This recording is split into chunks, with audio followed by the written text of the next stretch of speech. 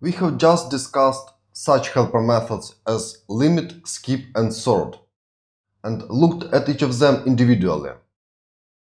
But what will happen if you will try to combine all those methods, or, for example, limit and skip, or skip and sort? So what is the precedence of those methods? Let's try to answer this question using MongoDB shell. Open connection to cursor collection, and by default find operation will be executed. I will replace this get collection cursor part just with a cursor to make this string smaller, and let's try to chain several helper methods. So let's first add, for example, limit 10 documents. Then let's add skip 15 documents. And let's add sort, and here index descending. Okay, each of those methods should return a cursor. So limit returns cursor, skip returns cursor, and sort returns cursor. All those methods are executed on the server side before cursor is returned to the client. So, what do you think? What we will get in this case? Will server first perform skip operation, then limit, then sort? Or first limit, then skip, then sort, as I have specified here? Or another order? Let's execute and try to discuss result. Okay, we will get documents starting from index 85 and then descending index 84 and so on till index 76.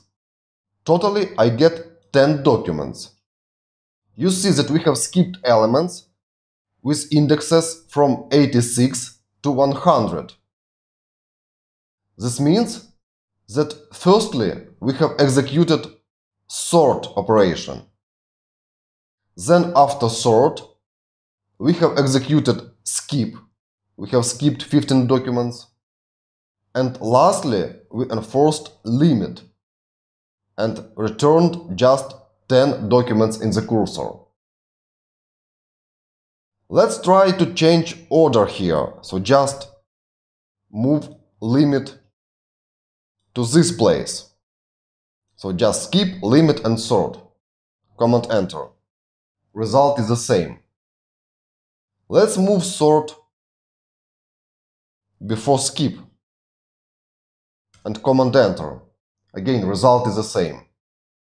It means that independent of the order you chain those helper methods, result will be same, and priority of the execution of those methods on the server side will remain same. And here it is: sort, skip, and limit. Please keep in mind this order always when you are working with the find queries. Let's go back to the MongoDB shell and try one more thing. Just add count method in the end. So count method returns number. What you will get in this case? 10 or something else? Command enter. We get 100. Result means that sort, skip, and limit don't impact result of the count method.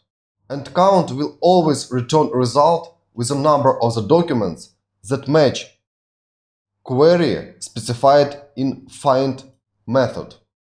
It means that result is always equal to this result if we'll just delete this.